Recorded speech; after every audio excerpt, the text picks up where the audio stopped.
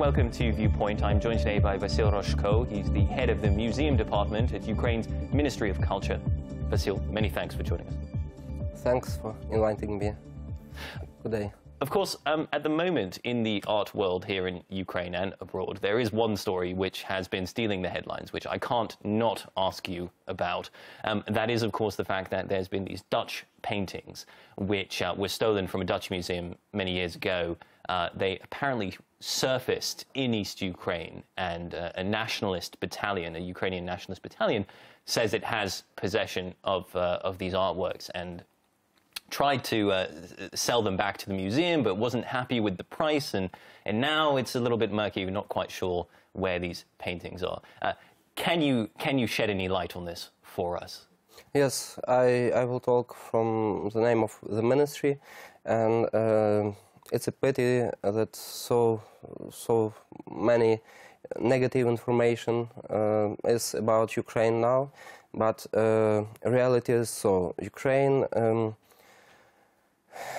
joined to convention for preserving of illegal movement of museum artifacts. So Ukraine is obliged to return museum artifacts stolen to the country. But the problem is that Ukraine doesn't have control over this battalion, and they don't necessarily have the means to do that. It should be done through diplomatic channels, all this information and all these processes. But for today, we have no official information from Netherlands to start official procedure of returning these paintings, because we do not know exactly are they here or not, yes. Whom they belong to, are they real or not. So, but we cannot start this process because we have no official letters. So yeah. It's the reality. That's why we asked everybody not to spread incorrect or not proper information without knowing is it real or not. I suppose it's a pity that so many negative information is already in internet. I suppose this is what it has done. It has brought the question of museum security into focus here in Ukraine, especially given the volatile situation with the conflict in East Ukraine and the insurgents who control territory there.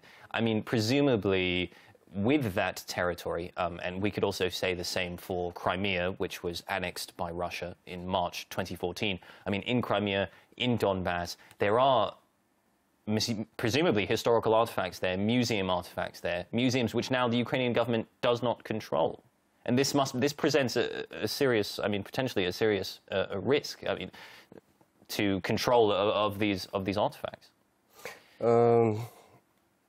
It's a pity, but during wars, during such conflicts, a great part of cultural heritage can be lost, and partly because of military actions, partly because of not professional evacuation.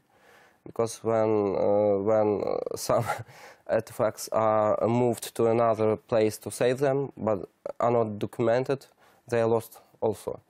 And now we have many museums and museum objects left on temporary occupied territories of Crimea and Donbas region. So in Crimea, it's near 1,200,000 museum objects, and 35 museums, and almost the same quantity in Donbas region. And we don't have contacts with another side, with a real situation, because people are afraid of terrorists, and after some calls, after some contacts with Ukraine, special services came to their houses and asked, and often these people were thrown to prison. So in the occupied territories, you mean? So, I mean, Yes. if, for example, citizens want to be in touch with the Ukrainian government side about what's going on, yes, they are it's in very danger. dangerous for them, because it can happen today, it can happen tomorrow, in a week, and we understand that such contacts are dangerous for their lives. And also we know about new laws of Russia which led Russia to own Ukrainian artifacts and Ukrainian cultural heritage. Are you concerned then that, I mean, I suppose, I mean, in Crimea, okay, it's already, as far as the Russians are concerned, it's officially part of Russia, and those artifacts are now Russian. Are you concerned in the Donbas that artifacts may be crossing the border into Russia? We, in Crimea, temporarily occupied, in Donbas region also, not controlled territory by Ukraine.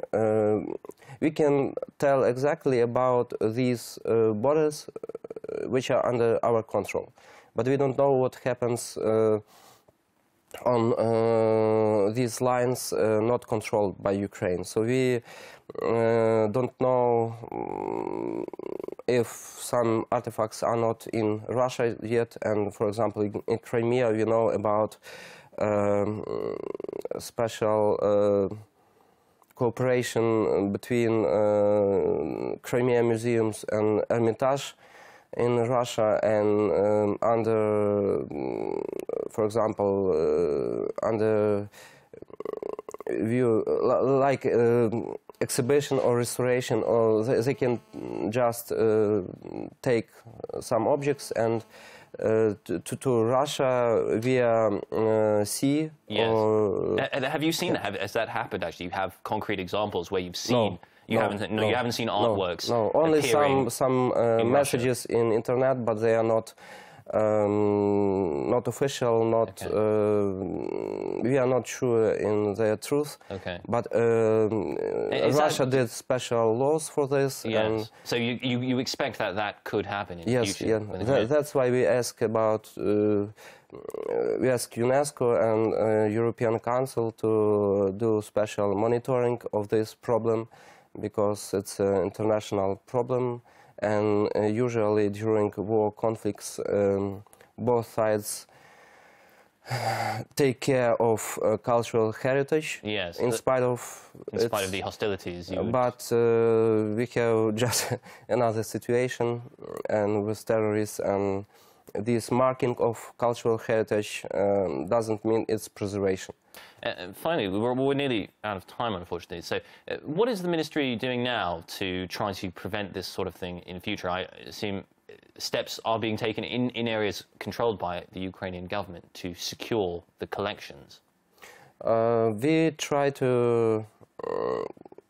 we started systematic work to prevent this situation in future and to be ready for the situation.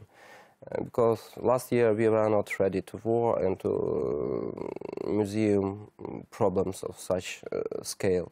That's why we do this in documentation preservation, in personal training, and some Ukrainian museum workers learned abroad in ICROM technology, methodology, how to preserve museum objects for weeks, and now they came to Ukraine and we start such trainings in Ukraine. So many things, you know, are not only in knowledge. Many things should be like everyday, usual things as reflex. It happens and you're just ready to do this in minutes, in seconds, to prevent your life, to preserve and to preserve artifacts if possible. So now we start to do this systematically. Problem is that many years we had remains of Soviet system, of Soviet government system, and we should start it from the beginning. Not only museum security, but all museum sphere and all museum government. But we do this. All right. Well, it sounds like there is still a little bit of work to do, but I'm afraid that's where we'll have to leave it. We're out of time. Vasyl, I want to thank you very much for coming in to speak with us. Thank you. You've been watching Viewpoint. I've been joined by Vasyl Rozhko. He is the head of the museum department at Ukraine's Ministry of Culture. That's all we have time for. Join us again next time.